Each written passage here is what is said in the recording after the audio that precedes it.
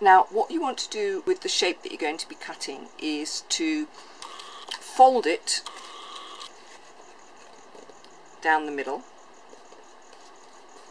It's not essential at this stage, but it does make it slightly easier, and at least you'll end up with a symmetrical shape, so the bits will be the same on either side. I'm actually going to use my small scissors that I have now found, and then cut round. Now when you're cutting, you don't have to cut this all in the same direction. They'll come apart where it's easier, to do this, to flip it over and then cut from the other direction. I've basically given you 4 quite simple shapes, all of which are symmetrical, so you can fold down the middle, and you'll see why in a second why that's important. So here is a heart that I have cut out, okay, and here's a star, one that I did earlier, and you'll notice that this does give you a template, in other words a negative space, but I would suggest making a fresh one if you want to use it for the colouring, because you'll have areas where there's very little paper actually left. So we've got a bit more paper here, but it's not very much, and it's really quite easy to do, as you can see. Okay, so this is one of the other shapes that I cut out. This is the easier shape to use, and the cross. The star is quite difficult to get completely symmetrical, as I have found when doing it, but it is possible, so you might just want to stick to the crosses and the hearts. But then you're going to use that shape to cut out the heart shape on this bit of paper. Cut off the top. Decide where you want your heart to be. I want it to be roughly in the middle, but I need to remember I'm going to be folding this bit over to attach it at the top. Don't crease all the way along. Just crease where your heart's going to be. So I've just creased between there and there. Just so it's a little bit less creased at the end. And if you can, the easiest thing to do is just to hold it in place with your fingers and cut. The heart is quite forgiving.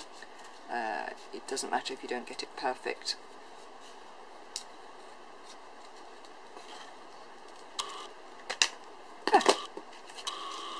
And you have a heart cut out. Now you can then use that heart to transfer the shape onto another bit of paper if you want to. This is quite large. It will just fit. Now you can test it out. What's more easy to do is to take the heart that you've cut out and put it on the paper. So you can see it's quite full, so if you're happy to have it that big you can. But what you'll notice is that the shapes along the top are a little bit smaller, and these ones are designed to go with the coloured paper. So you have one bit that's now ready to go and ready to be used, and I'll show you how to attach that to the string. So if we now go to cut out, say we want to put a coloured heart onto the small strips of coloured paper that we do, again we're going to fold in half, take our scissors, cut out,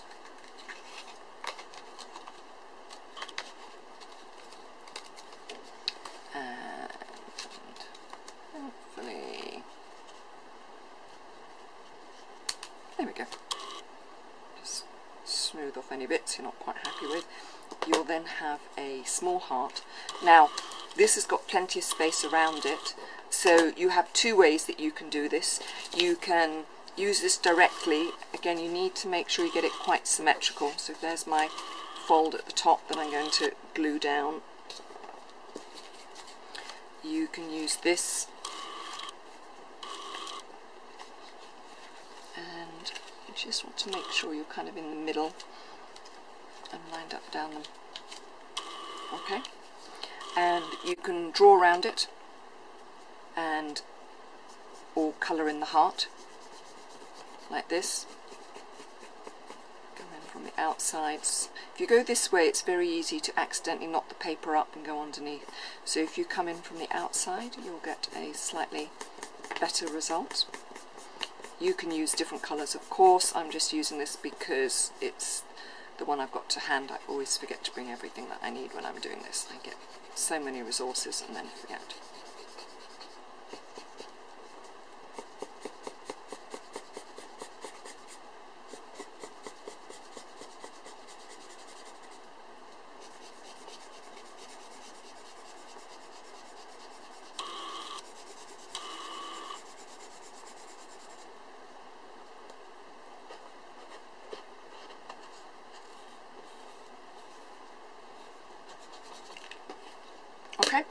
Or of course you can use the heart, the small heart, and you could cut a shape out of different paper, or you could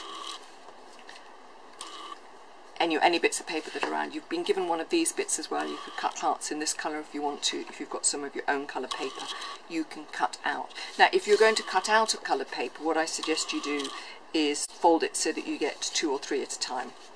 Okay, so you can fold your paper, you can put your heart on, you can draw around. We will actually fold this when we actually come to the cutting, so we're not actually going to need both sides of the drawing here. Okay, we can then fold it. So when you're folding it, you want to go through the tip and through the V at the top, and then you can cut out. You probably don't want more than 3 layers, because obviously the more layers the thicker the paper is, but the advantage of this is you'll get 3 hearts all in one go, so you don't have to cut them all out individually. If you've got different colour paper at home, do use that. You don't have to use this. So it's a little bit rough. You can just trim off any bits that aren't quite as smooth as they might be.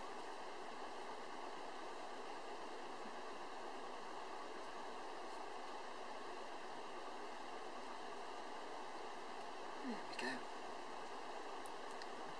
Not quite the same as having a die cutting machine, but it's still okay.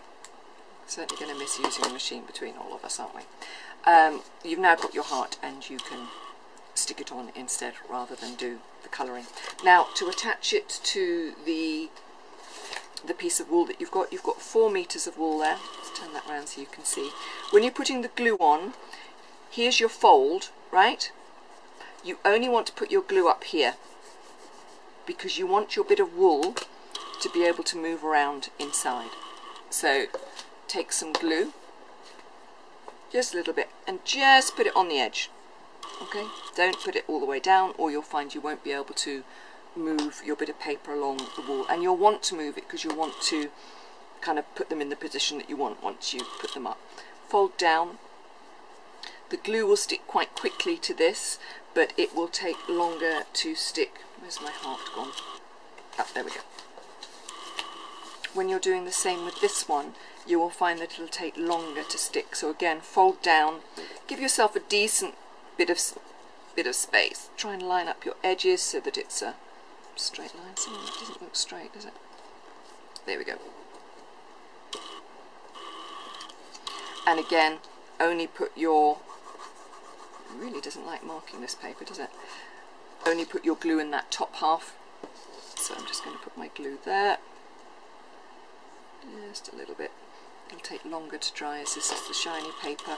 Make sure you've got your glue inside so you can line them up. Make sure all your pieces are facing the correct way, and press down. Now you might for this one need to use something like a bulldog clip or a clothes clip, or clothes peg as we call them, or a paper clip or something like that, just because you can see it's coming off there.